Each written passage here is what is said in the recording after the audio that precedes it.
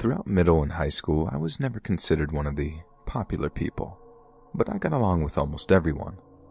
I would smile and talk to those who were shy and didn't have as many friends, because I used to get bullied quite often and knew how it felt to be an outcast. One day of the summer of freshman year, I received an Instagram DM from a guy a grade above me, who we'll call Sam. Sam had always been someone with little to no friends, had a reputation for being weird and a bit creepy, and got picked on for his looks. Like I said, I was nice and got along with almost everyone, and despite the rumors about him being weird and creepy, I gave him the benefit of the doubt. I messaged him back, and we began having a completely normal conversation about school and plans for the summer. I felt bad for him because of the things people would say about him, and since he wasn't making me uncomfortable, I saw no harm in talking to him. Over the next couple days, Sam and I continued messaging on Instagram, and the conversation stayed normal. During one of our conversations about school, he asked what my schedule was since he was a grade ahead and could tell me whether or not my teachers were good and what to expect from the classes.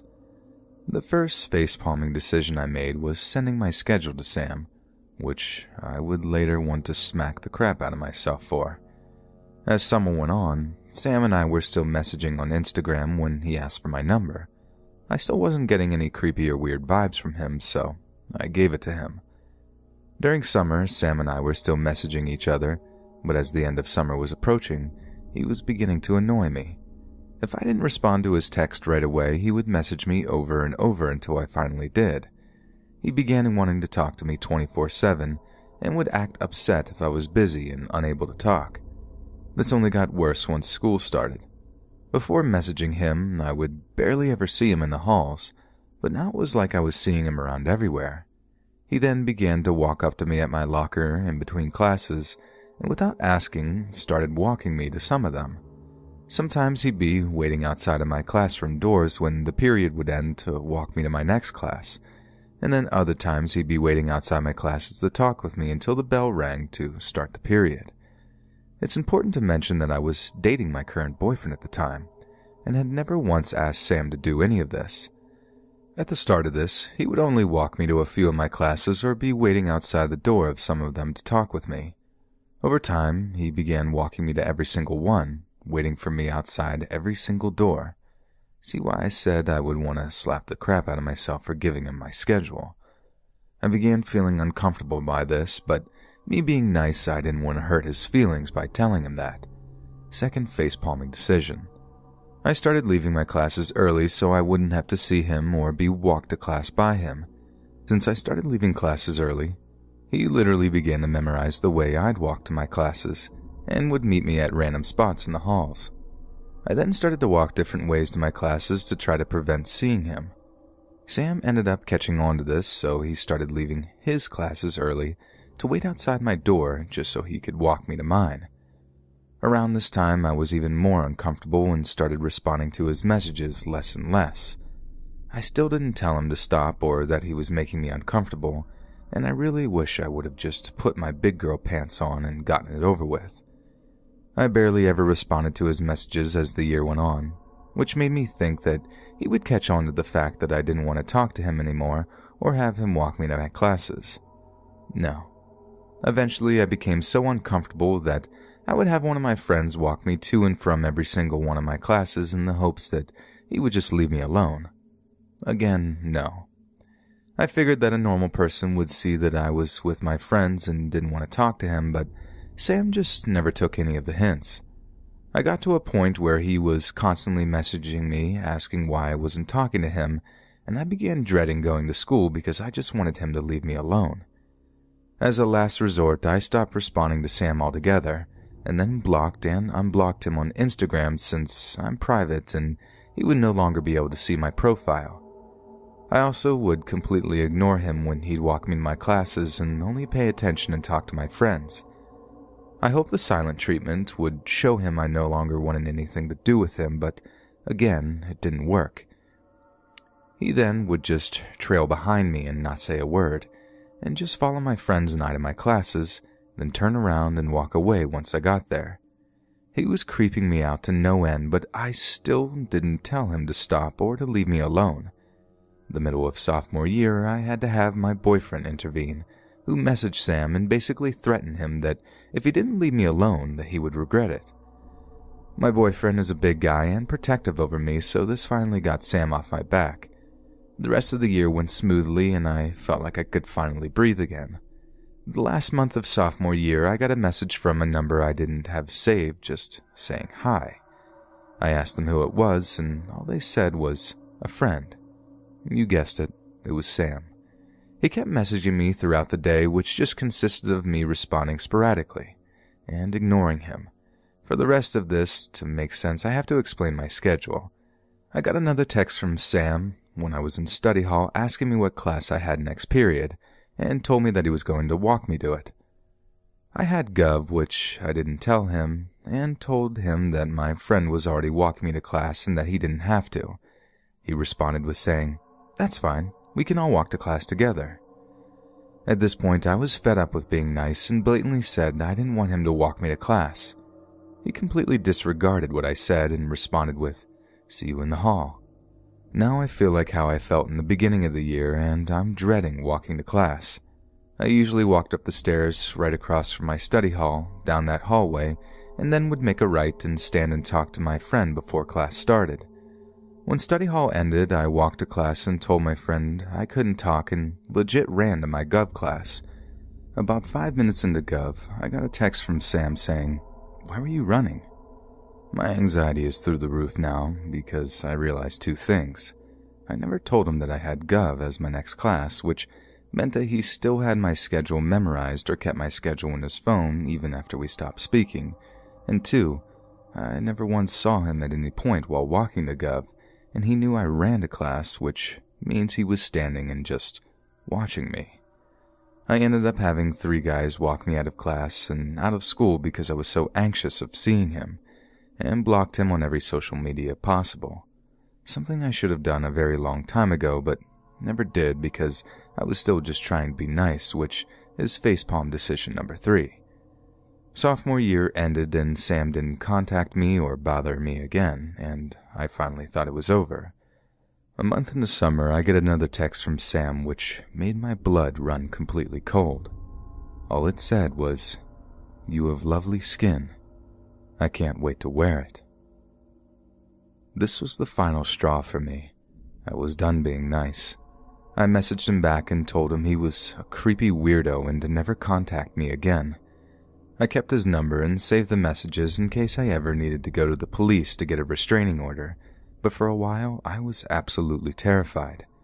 I have no idea if he actually meant what he said, or if he was just trying to get my attention so I'd respond to him, but he got my attention. I haven't spoken to him since responding to that creepy text, but junior year we had lunch together and he death stared me every single day. He worked at my local McDonald's, and whenever he was working, he would stare at me and my grandma down every time we went there. He's direct messaged me several times on Instagram, which I unblocked him on for more evidence in case I ever needed to go to the police. I took screenshots of the messages, and the one completely baffles me when he says he can't remember what he did to me in the past. He's messaged me on my birthday 2 years in a row now, and I feel like it's going to continue for the next few years. If anyone is ever in this situation and someone is making you feel this uncomfortable, do not feel bad for sticking up for yourself and telling them to leave you alone. Don't make the same mistakes I did and go through something like this because you don't want to be rude or mean. Stand your ground and don't allow someone to do this to you, because it isn't okay, and no one deserves it.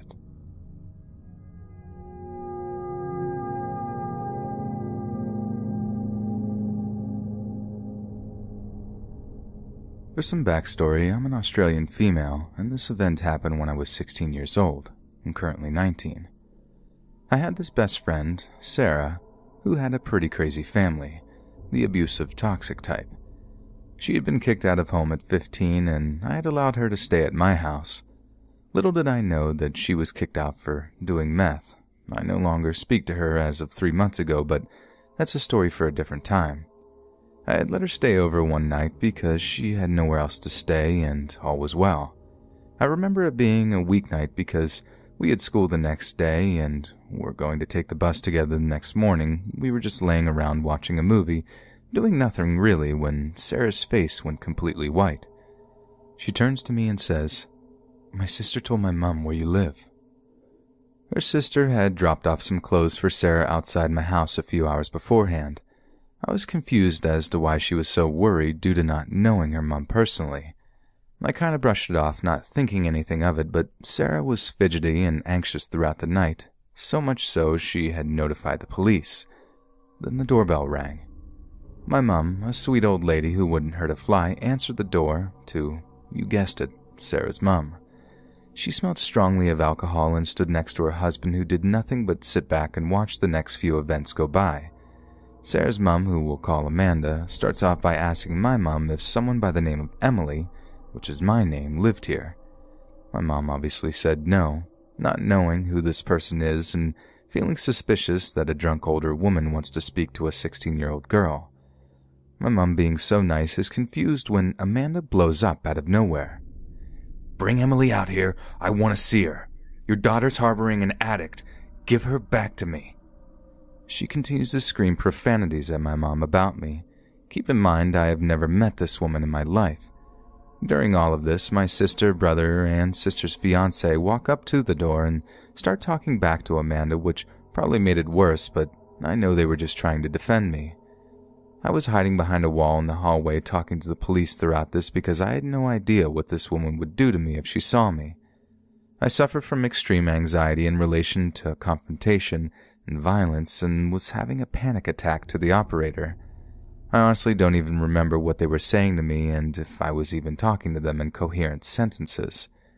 She starts targeting my sister's fiancé. "Who are you? And what are you doing with my daughter?" She goes back and forth with him, then targets my older siblings, shouting horrible things to them as well.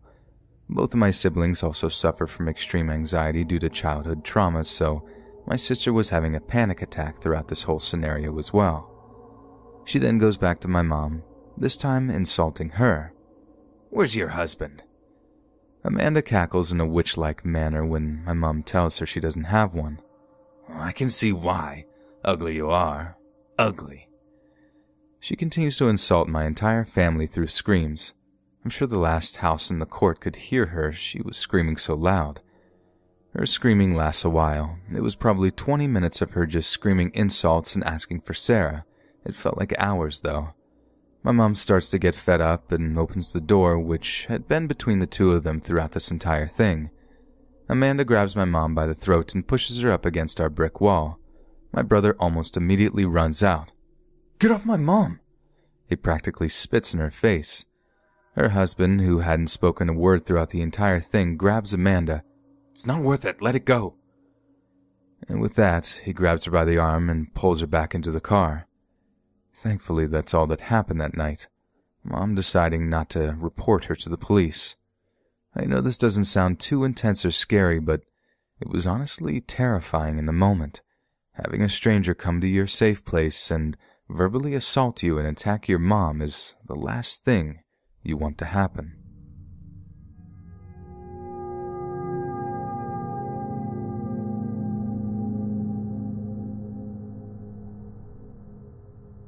This was a small event that took place last summer in my home of Staten Island. I lived in a community with a bunch of parks and a pool in the center of it all.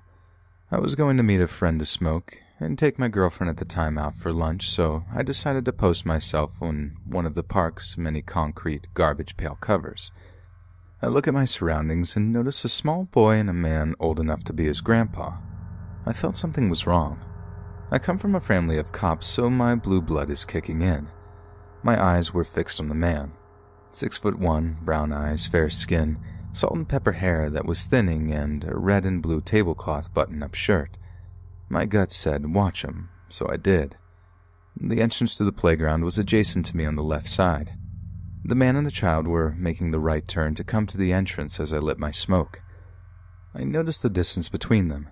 The kid didn't even acknowledge this man. This is where it hits me. The kid runs into the playground. The man keeps walking past the entrance. I broke sight to watch the kid run in. When I returned to the man, he was looking at me. My gut feeling gave the sense that he was a predator. As we locked eyes, he smiled the biggest grin, like a malicious child with his hand in the cookie jar. He began to make an exit out of the park, which is adjacent to me on the right side. I ran to the kid and politely asked him, "Hey, bud, you know that man in the red and blue shirt?" The young man looks up, saying, "Yeah, he told me he'd take me to the park and get me ice cream if I was good." I realized that I may have just prevented this child's abduction. I walked the kid back to his block, which was only about 2 minutes away. I reported it to my family and the police and spread the news about this man throughout the neighborhood like bad gossip. Since I moved away, I still remember that wide smile and predatory gaze, and hope that creep hasn't taken anyone else.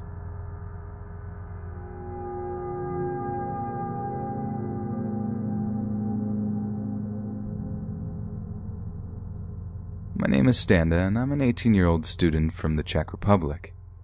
On the 28th of December of this year, I woke up at 1 p.m. and I already knew this day is going to be incredibly boring. I texted my friends on our group chat if they wanted to go out to have some fun and drink and smoke. The conversation went like this. "Sup, dudes?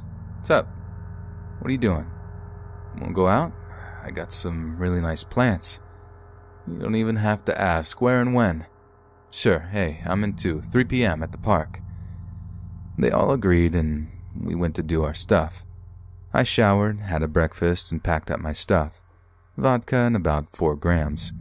Grabbed my keys, light up a cigarette, and went out. Since the park was about 3 miles from my home, I was too lazy and just waited for the bus. Bus arrived, I finished my cigarette and hopped in. I noticed that 2 gypsies were looking at me like they wanted to rob me. I didn't pay much attention and just ignored them. At my stop, I jumped out and went where we were going to meet up with my friends. Maybe after 200 meters, I noticed that they were right behind me. I said in my head, "Wait, they're not actually going to rob me, or do they?" I started to get a little nervous, so I texted to Martin, "Hey man, some gypsies are following me." "What? Are you sure?" "Yeah, they're on me since my bus stop. Just go to the park, we'll wait here for you." "Okay," I said to myself and turned around. They were much closer now, about 4 meters behind. I started getting scared. After maybe 2 minutes, I felt a hand on my shoulder and somebody say, "Don't turn around or I'm going to shoot you." I was like, "What? Shoot me?" I immediately ran away. They began chasing me. I ran through bushes, fences, and literally everything to lose them. I think I even ruined someone's flower garden. After maybe 5 minutes of running away, I heard gunshots being fired. They were flying bullets near my head. The real adrenaline pumped in, and I started running even faster and faster than before. I made it to our meetup spot, and they were looking at me like, "What is your problem, dude?" I told them that they were following me and firing at me. Right as I told them this, I heard behind me, "Don't move." I turned around and saw the 2 gypsies. "What do you want?" "Your wallet and your phone, now." Alex and David started giving their stuff, and then Martin spoke. "Dude, screw off. I'm not giving you my wallet." "What did you say?" "Your wallet." "Just give them your freaking wallet, man." "No, I'm not giving you my Gunshot. He shoots Martin in his leg. While Martin was screaming in pain, he pointed the gun at us, and I knew I had to do something. I pretended to give them my wallet and phone. When the one gypsy without a gun came near me, I hit him in the face as hard as I could and threw my stuff at the shooter's face. I immediately jumped at him and tried to grab his gun. Gunshot. I didn't even care if he shoots me or not. I just began to beat the crap out of him. When I was finished, I grabbed the gun and turned around to the second gypsy. David started screaming, "Dude, you got shot!" I was like, what is he talking about? And then I saw it. They made contact. The bullet was just under my armpit, and thankfully it was only a scratch, but a deep one. I pointed at the second gypsy and told them to call the cops and an ambulance. When the cops arrived, they saw me with the gun pointing at the 2 gypsies. The officer screamed out for me to stop. I told him it's okay, that I was just waiting for him to arrest them, and Unfortunately, I myself was tackled in the process. Long story short, the gypsies got arrested. Martin is still in the hospital and I only required a few stitches. I'm still angry that nobody called the cops after they heard the initial gunshots. They probably thought it was just fireworks, I guess. It's that time of the year.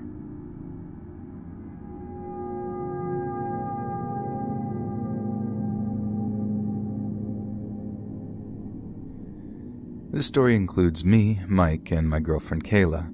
We are 19-year-old students from Europe. We've been together for 2 years, and this story happened the day when we had our second anniversary. My girlfriend always wanted something special to do instead of going to dinner. As I planned, I know, boring. She wanted to go camping somewhere. Her parents love camping and everything about it, so she got it from them, I guess. The day before our anniversary trip, we got everything we needed. Tent, blankets, not sleeping bags, pillows, food, and basic survival things. My stepdad loaned me his pickup truck that he loves so much and calls her Jenny. I have no idea why he named his car and I never asked so. I put my things in the car, including my 1911 which I got from my grandfather, and drove to my girlfriend's house. When I arrived, she did the same thing, gave hugs to her parents, and we were on our way. We drove like 7 kilometers behind our town to the nearest forest. I parked my car somewhere safe and we went hiking for about 1.5 kilometers into the forest. I found a great place with an old campfire, so we decided to put our tent there. We put our things in the ground and started collecting wood for fire. After maybe 20 minutes, we collected enough wood for the night. We had a great night, talking about stuff, relaxing near the fire and looking at the stars. After 11 p.m., we went to the tent. We were kissing and getting intimate, and after 1 a.m., we decided to call it a night. Here comes the scary part. Kayla wakes me up. First thing I noticed was her scared face, so I asked her in my sleepy voice, "What's wrong?" She didn't say anything and pointed outside. I was listening and heard nothing, but when I wanted to say anything, I heard giggling. I felt goosebumps all over my body and immediately took my gun out and just waited. After maybe 30 seconds, I heard cracking sounds right behind our tent. Kayla grabbed my arm as hard as she could and almost started crying. I told her quietly that everything will be okay. After I said that, I heard someone saying in the scariest voice that I've ever heard in my life, "Do you really think that?" My heart dropped out of my body and I said loudly, "What? Who is that?" It was quiet for maybe 2 minutes, and after it, they said, "I'm going to kill you both," and immediately stabbed me in the back through the tent. Kayla started screaming so loud that my ears were ripping off. After that, he went to the entrance of the tent and tried to open it. He opened it halfway, and before he opened it full, I fired at least 3 shots. I heard him screaming in pain and began to run away as the sound dissipated. We put on some clothes and I told Kayla to run to our car as fast as possible. When we sprinted out of the tent, Kayla started screaming again. I pointed my gun and a flashlight to where she was looking, and I swear to God there were 3 men. One of them, the one I hit, and 2 others who were looking at me dead in the eyes. It took a second for me and I noticed that one had a knife and the other had an axe. They didn't care that I had a gun and charged at us. I fired 2 gunshots at one and screamed at Kayla to run. We ran so fast that we were at my car in about 5 minutes. We hopped in the car and I started the engine. As soon as I started my car, I saw the one guy swing his axe into the hood of my dad's pickup. I immediately drove away, still with the axe in the hood. Kayla was crying. I drove to the nearest police station. When we arrived, before I left the car, I collapsed due to the blood that I had started to lose. I woke up later in the hospital with Kayla, both our parents, and 2 police officers. They told me I was unconscious for a little over 10 hours. They already questioned Kayla about what happened and she told them everything. One police officer told me that they had found 2 of them hiding in the forest, and the other one was laying dead near our tent, from the 2 gunshot wounds to the chest. After both officers went away, Kayla's parents thanked me so much for keeping their daughter safe. A few days later, I finally got home, with a new scar on the bottom right of my back, pretty close to my kidney. The doctor said I was lucky. I can't imagine what would have happened to Kayla if she didn't wake me up that night. So yeah, that's my story. And I hope no further anniversaries involve camping.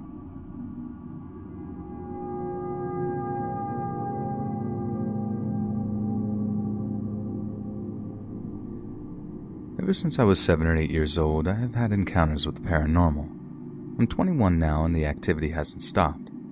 Something that makes this a bit strange is that I've moved 6 times since I first started having these encounters, so it's not simply a haunted location. Am I just sensitive, or has something been following me for the past 13 years? I'm not sure. While I have many stories from my childhood, I wanted to talk about schnookums. Yes, I named whatever is haunting me schnookums.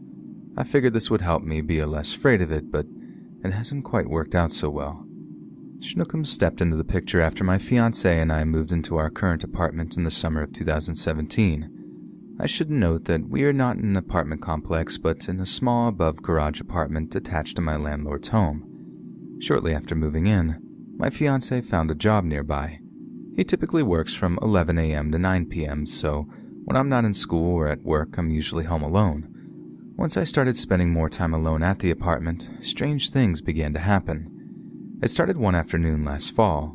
I was in bed reading, waiting to pick up my fiancé from work, and all of a sudden I could hear my dishes being thrown around my sink, almost like someone was violently swirling their arm around trying to stir my dishes, if that makes sense. I was scared, but I needed to go investigate. Not a dish was broken or out of place. Also important to note that my landlords weren't home, so they couldn't have been making the noise either. Thoroughly freaked out, I ran back to bed. On another day, reading and waiting like before, I heard what sounded like someone jumping and landing on my living room's wooden floor in bare feet, and walking in almost slapping steps over onto the tile floor of my kitchen and stopping abruptly by the sink. I could see nobody there. I freaked and did what any strong, independent woman would do. I called my mom. She told me to go buy crosses to hang up on my wall, so I did. And that did zilch. For the longest time, I was the only one who was experiencing anything inside the apartment. I constantly feel watched, and not that feeling of some random creep staring at you on the bus or something, but like someone with violent and dark intentions was eyeing me like prey. It makes me feel the kind of fear that makes my entire body run cold. Aside from that, I would occasionally have my hair pulled or hear breathing behind me, things like that, and always when I was home alone. I was frustrated because my fiancé didn't really believe what was going on, although he did admit to me later on that he feels watched sometimes as well. What finally got him to believe was when his brother, Dee, stayed with us for a couple of days this past June. Our apartment only had one bedroom, so when Dee came over, he had to sleep in the living room on our futon. By the time I picked him up from the airport and got him settled in, it was really late, so he slept almost immediately. The next morning, I got up early and went out to the kitchen to grab a glass of water, and to my surprise, Dee was already awake. I said good morning and asked him if he slept okay. Then he told me that he felt like someone was watching him all night, and that when he turned the lights off and went to bed, it sounded like someone walked up right behind him and snapped their fingers in front of his face, but nobody was there in the room with him. When my fiancé heard that, I think that's when he finally started to take this schnookums thing a little more seriously. I'm going to cut this story short since I've already typed so much, but there are 2 other things I'd like to include before I finish. 1, I'm now starting to see white orbs in and around my bathroom semi-regularly, and 2, I guess it might be important to mention that I live across the street from a cemetery. I also lived beside a cemetery when I first started having experiences in that house 13 years ago.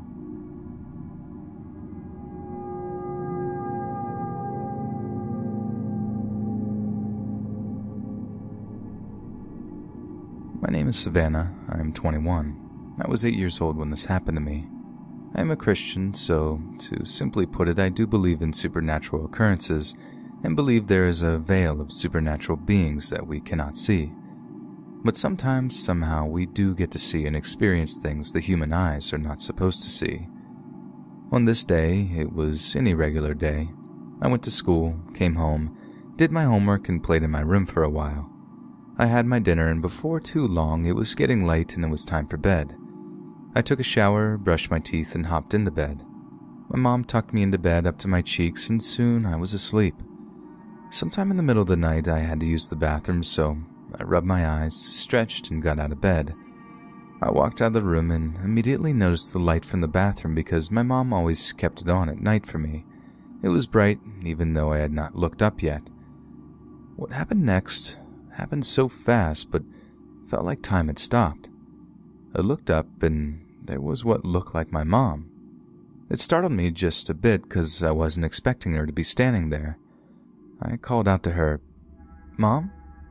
But she didn't reply. Instead, she gave me this big grin.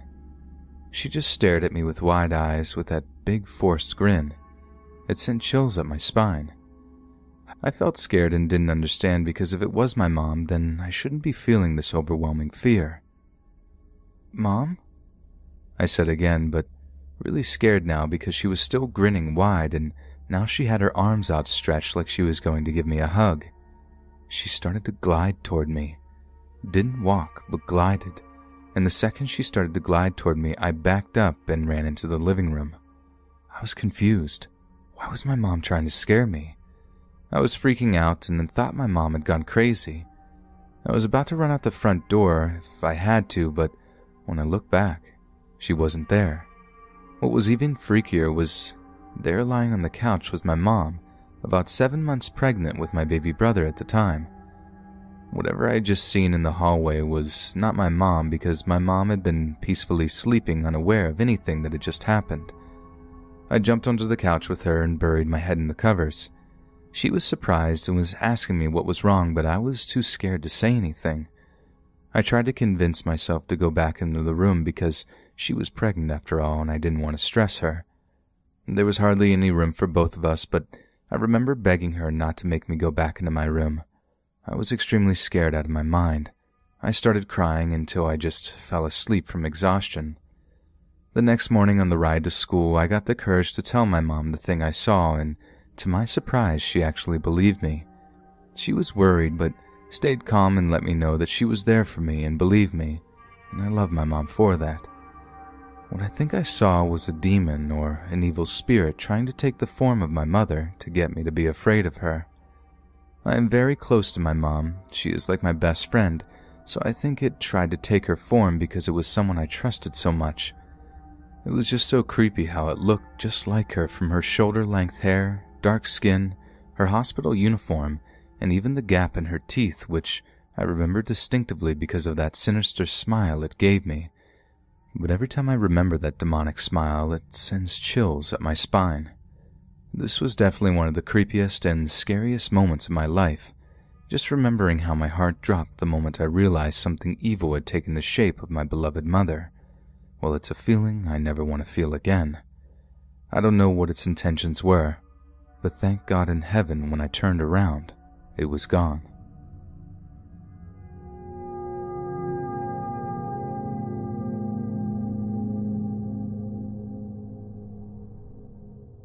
I have a situation that could possibly turn very violent soon.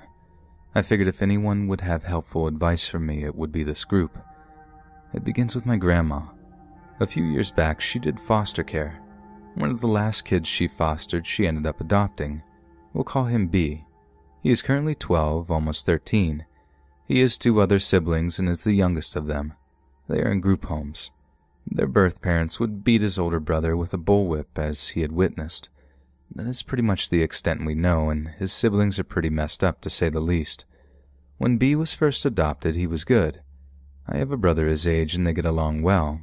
There was no problems. In the last year or so, although, things have taken a turn. B has one chore, as my grandma owns a farm. His chore is to feed 2 bales of hay to the animals. This takes maybe 5 minutes. He also has a gator, a sort of go-kart with a lot more power to complete his task. You cannot even explain to him the faster it's done, the faster you are done, and can do what you want. He will not do it. He lies saying he did it when he is not. It will take him 8 hours. He has no empathy and is defiant and is becoming very violent and concerning. It is getting to the point where he is being like this to others, not just my grandma. She has punished B, taking away electronics and his beloved possessions, even gone as far as to spank him. He doesn't care, an emotionless face. He also has been going as far as to steal my grandma's phone out from under her in her sleep to use for games. He also steals remotes. Personally, I have caught B talking to himself or someone you cannot see. It is very unsettling, and he will just stare with emotionless eyes. I'm not exaggerating on any of this. It's becoming violent, and we are concerned for my grandma's safety at this point. Also, just recently, my grandma told us that he had set fire in the basement where he sleeps. They were able to put it out, and I'm not sure if it was on purpose, but at this point, with his other behavior, it's almost definite that he did. He also has been on therapy for years with no luck or help. B also was on medication for ADHD, but was taken off and seems better off in that way. My grandma does not want to send him off because she loves him as he is her son. Even at that point, we wouldn't know what steps to take. We also had a police officer talk to him. He also stayed at his house as he has a son his age, and B became almost like he is with my grandma to them. He didn't care. It didn't affect him. He came from a very bad home. Lying, manipulative, no empathy, emotionless, defiant, beginning violent, stealing, sneaky, doesn't care what happens to the animals, which sounds like a recipe for disaster. We are very concerned for my grandma's safety. This is just what I know. There could be more. Please, anyone with advice, steps to take, or a similar experience would be greatly appreciated, as we don't know what steps to take. No one else fully believes the extent to which this is, and also doesn't know what to do, because how can you be so terrified of a 12-year-old?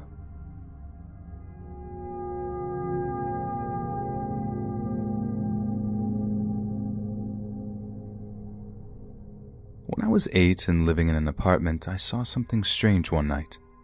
To give some context, I was in kindergarten and living with my parents in Middle Tennessee. At the time, I had one sibling, my sister. I should also give some context to the layout of this apartment. It was in an area with other apartment buildings surrounding it. Ours was number 6. When you walked inside our apartment, you would have been immediately in the dining and living room, and to the left was the kitchen. Then there was the hallway. The first door to the left in the hallway was the bathroom. Straight forward was my parents' room. At the right turn, the corner made to the left of walking down the hall was my sister's room, and then straight forward from the hallway corner turn was my room. Alright, so when this event happened, it was about 1:30 at night.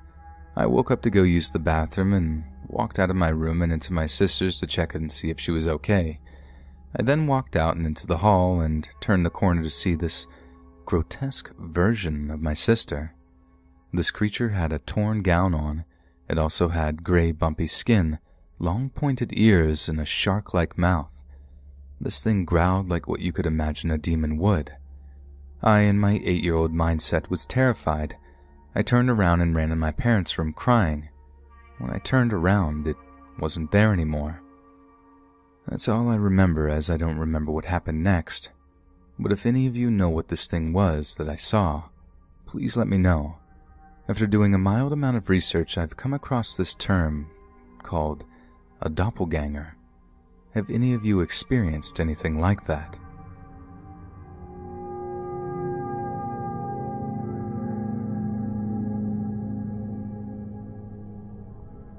This happened when I was about 5 or 6 years old when I first moved to Michigan from Florida. I'm 25 years old now and I'm a male. My dad was a big hunter when I was growing up. He loved getting new bows and everything that goes with it. Please keep in mind that I was very young, so I had to ask my mom about a lot of the details. My mom didn't find out until years later that my dad made this deal with the devil.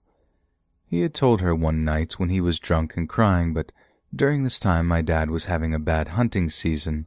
He had went about 4 times without getting anything, so he said out loud that if he could get a big deer, he would trade his soul, and he did end up shooting one of the biggest deers of his life. About a week after that, my dad was taking a nap on the couch after work, and my mom was sitting in the living room. We had one of those huge wraparound couches, so they were both on it. She said he woke up and just stared at the ceiling. She went to ask if he was okay, and when she saw his eyes, they were a dark yellow.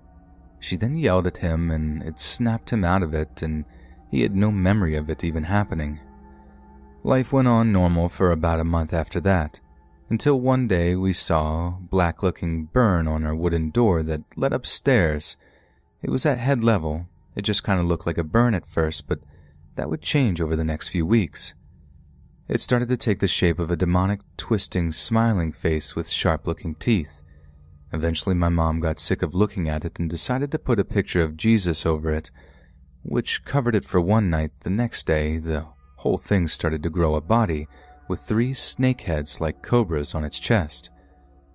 After that, we started sleeping upstairs, and me, my mother, and father and sister slept in the living room, and every time we would go by that door, we would hear our names being whispered, like it was trying to get us to go upstairs, like it was taunting us. At this point, my mom and dad started fighting all the time. It got really bad to the point my dad ended up cheating on my mom, which led to them splitting up. I also want to note that I had a bunny rabbit named Buster that was the sweetest rabbit ever. But when this all started, he went insane and started attacking everyone, and even bit me and my dad multiple times, to the point we had to put him in his own room until one day he got out and attacked our mail. After that, we had to have him put down, and it was very sad. The house got so bad that when you walked in, you could feel a dark presence in the house, and every time we saw the demon on the door, it had a different face. One day it would be smiling, and another it would have an angry face. Stuff started to move around the house.